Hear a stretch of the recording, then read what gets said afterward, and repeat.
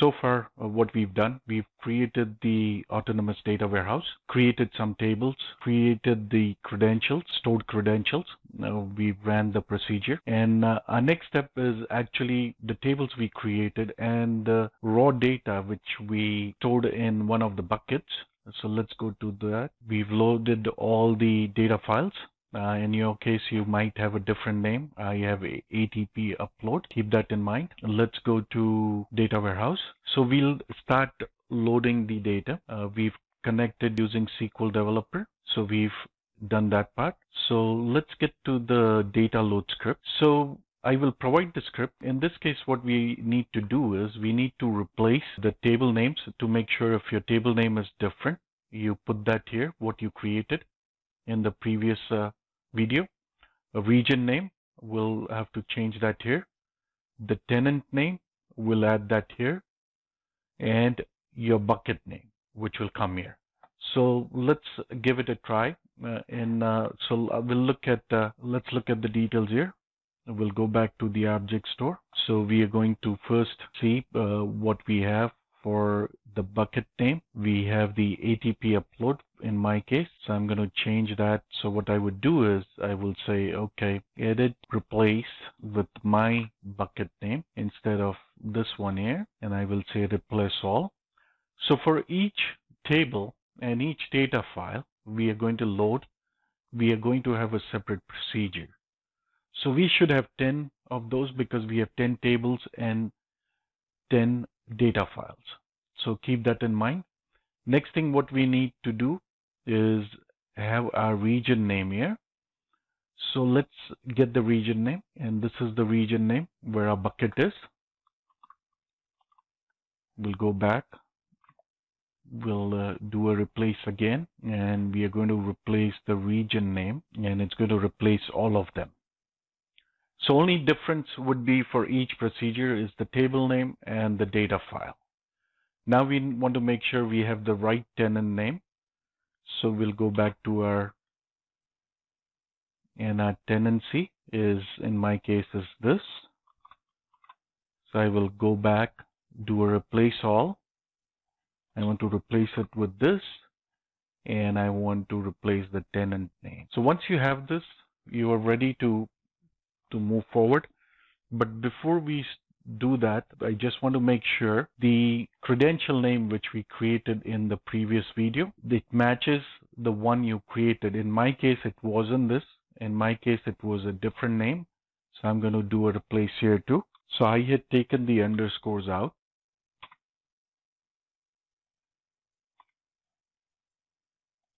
Replace all. Once this is done, go ahead and save it. I've already have the script ready for mine case, so I'm going to use that. So I'm just going to copy all of this, go to my SQL developer. I'm already connected to the database. First ADW, which is here. I'm going to run it here, and hopefully this should load success. So the first one is loaded in this manner. All 10 have to be successfully loaded. So I'm going to pause the video and come back to it when all of them are loaded. Okay, I'm back. So they were all successful. So I can clear it up. Now we've loaded the data. We want to make sure that load completed correctly. So what we are going to do is we are going to confirm that by querying the tables. So it's saying all these tables, which are 10 of them, and the way they were done were copied with the procedure and they completed. And there is a log also of when that was completed. So that's a good thing. We were successfully able to load it. So we'll also, let's query the actual data in the table. So what we queried just now was the system table, which keep tracks of how many tables were loaded. It's kind of logging table, which we queried. Now what we are going to query is the actual data in the table.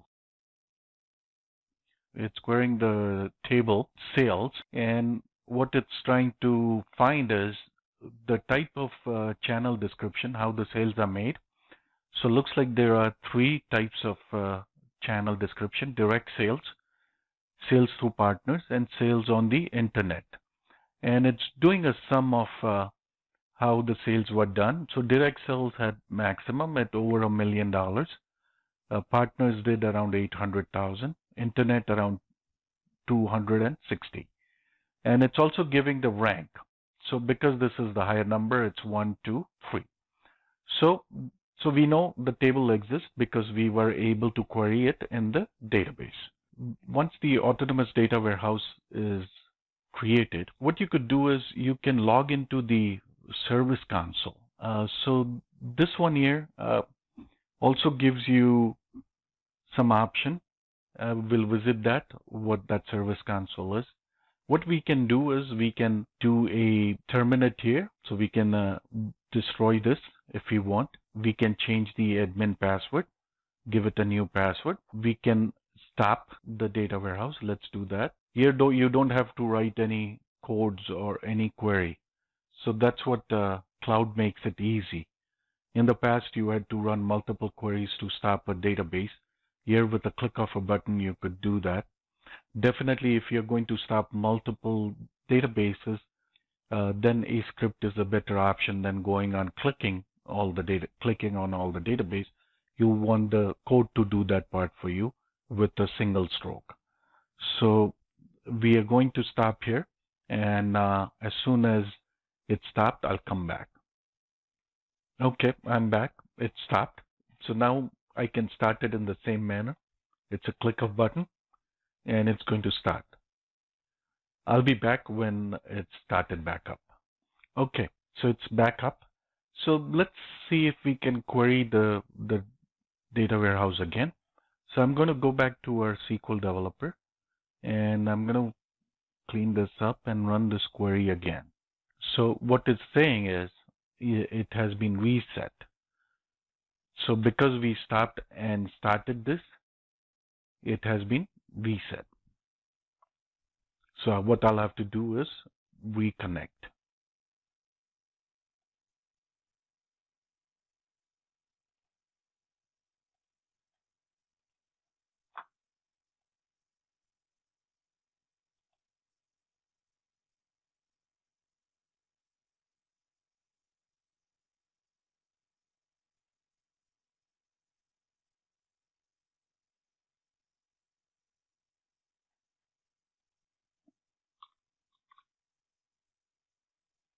So the data is still there, and I'm good to go. What I would like to do at this stage is run a long-running query. You'll know why we want to do this later on. So let me open that query. And what we are going to do is schema browser. What it basically means is, instead of being admin, I am going to be a different user. So I'm going to be in a different schema, which is called SSB. The reason I'm doing that is because the tables are in that schema. Schema in database is a user who owns that data. User with the data is the schema. In this case, the user is the SSB, and the data is owned by SSB. So if you were to do a drop down from here, you could see a lot of different schemas. Now, if there is no data for that user, then it is just a user. I hope this makes sense. So the way I got to that window was doing a schema browser. Right click and do a schema browser. So I'm going to go back to SSB. That's where the data I want to query is. I mean, definitely I can still query the data as an admin. Only thing what I need to do is for every table or an object, I have to put SSB in front of it.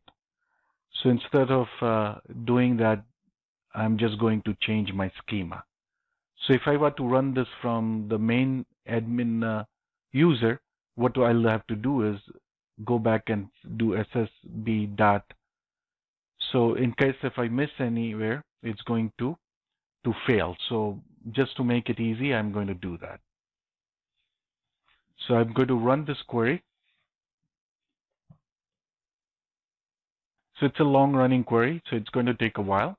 So let's go back to what we were doing. We started the data warehouse. You can also do scale up and scale down. So I can scale it up to the number of CPUs I want, which is good. You don't have to, it's done in the background with a click of button. I just have to click update. If I wanted to do the storage, I could do that. In our case, it's not going to work because we have limitation to 1 CPU core count for a free account. If you have a paid account, you are able to do that. So, but you can try it. You can change the count and do an update. Definitely you will see that, so because we are not changing, but if you were to change it to 2 and do an update, it would show as if it is going to do it, but it does not.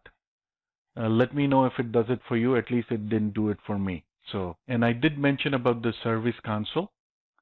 So I'm going to click that. And if you've never logged in before, this is the first time. If you click on that tab, you will get a login screen. The login screen is going to be your admin user and that password, admin user and the admin password, which was given initially when we created the data warehouse.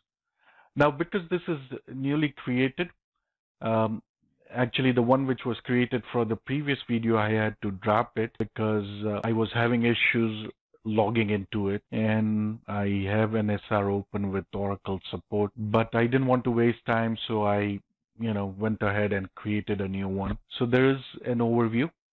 It shows you the storage used. There is no data to be displayed here. We can go to the activity, and you can see there is CPU utilization. I can see a monitored SQL. So the SQL is running for this much time. But before that, let's look at the activity. So if you look at this one, this is the other sessions which are taking up this database activity.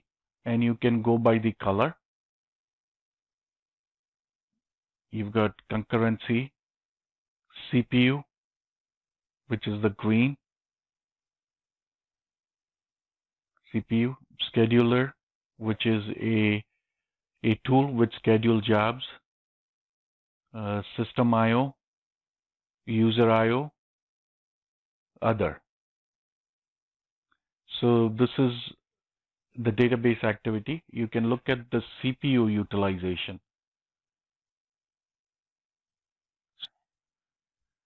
Saying running statements, I could change this time period.